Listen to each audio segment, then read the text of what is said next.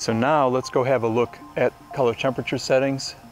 You can access that through this tab here. And it's giving us a reading of around 7,700. It's changing quite a bit because the light filtering through the trees is making things change. But let's look at, here's the meter reading on a plot. We're seeing it's slightly green, which makes sense. The backyard here has gotten very green this spring. So down here you can show color filters if you need to filter, if you want to filter your light. We have libraries for Rosco and Lee filters.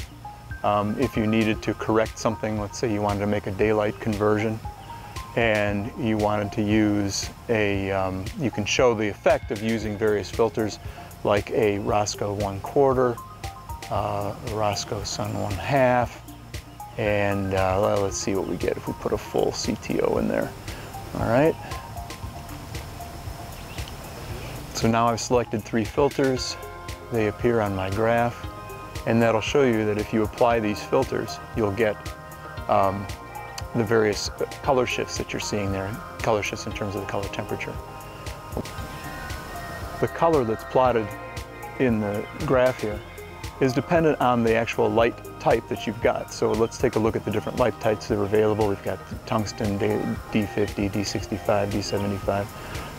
This has been bouncing around a bit. I might take D75, I might take D65. Well, now we're down to 65, so maybe I'll change it down to D65. Okay, and now if you remember what the plot looked like before, you can see that the plot looks a little bit different.